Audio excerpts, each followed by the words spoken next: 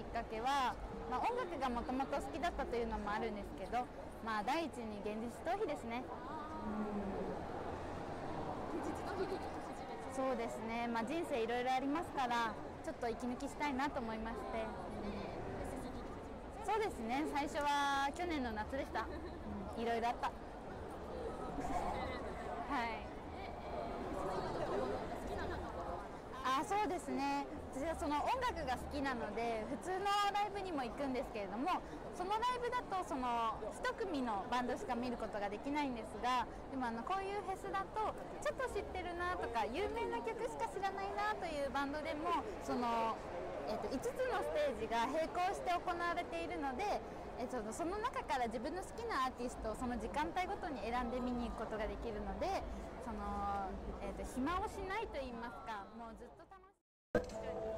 次は最後のバンドの HY ですね。そうですね、友人と相談して。そうですね、おすすめは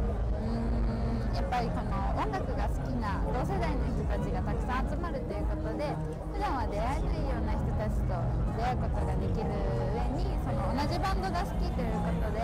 知り合いになって友達になったりとかもできるので、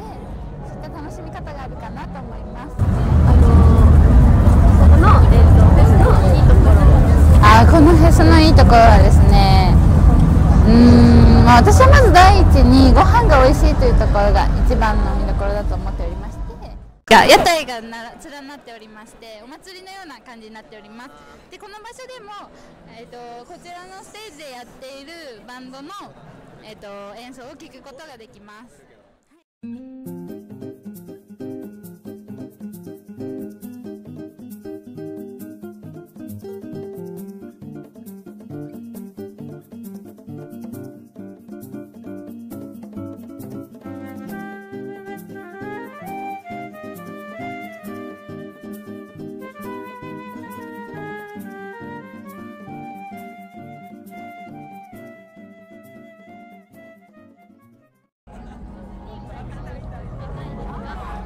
そうですね、生き続けたいと思っています。